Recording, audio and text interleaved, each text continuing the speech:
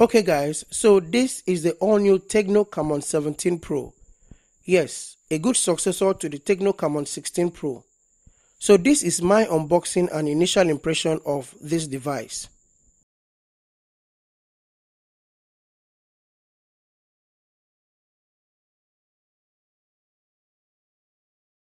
So when you open the box, yes, you have the device first and the key features are labeled out. Next you have the 12 plus 1 month warranty card, a transparent rubber case for the device. Next you have a small envelope and it houses the SIM ejector tool. Next you have a USB-C cable with an orange accent, the earphone, and then the charging brick that supports fast charge. So let's go ahead and see what the Tecno Camon 17 Pro looks like. Wow, this is beautiful. A pure masterclass design is what the Tecno Camon 17 Pro poses. This is really a huge step up, and I must say, it is one of the best innovation the brand has introduced. You have a 3.5D body that is really smooth to touch, and this color, ice silver, offers a crystal clear feel to the device. And when you hold the device upright, you have the camera bump that goes all the way out, and you also have an extra microphone on top. And behind is a super 64 megapixel ultra quad camera lens in a rectangular design with a quad LED flashlight. And then you have the highlighted Tecno branding. On the right you have the fingerprint that is also the power button and the volume rocker. And below you have a speaker grill, the USB-C port, a microphone, and a 3.5 earphone port. On the left you have a slot that takes 2 nano SIMs and a micro SD card. If you have seen the Redmi Note 10 Pro, this phone's camera bump protrudes same way. So with the included rubber case, it fits properly and also protects the camera bump of the Camon 17 Pro. On the front you have a 6.8 inches dot-in display.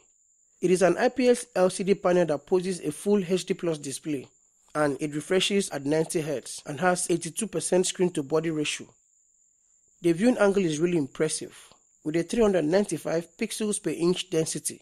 You can view up to 1080p for YouTube videos and has a resolution of 1080 by 2460 pixels.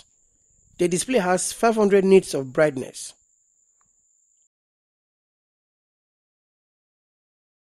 On the software side of the Tecno Camon 17 Pro, it runs Android version 11 out of the box, and the performance is backed up by 8 gigs of RAM and a 256 gigs of internal storage. You have Mediatek Helio G95 system on chip with Mali G76 MC4 GPU for graphics, making the Tecno Camon 17 Pro a very good gaming device. You also have a power 5000 mAh battery that supports fast charging with a 25-watt charging brick. The side-mounted fingerprint is also very convenient, and it is fast enough to unlock the device in seconds.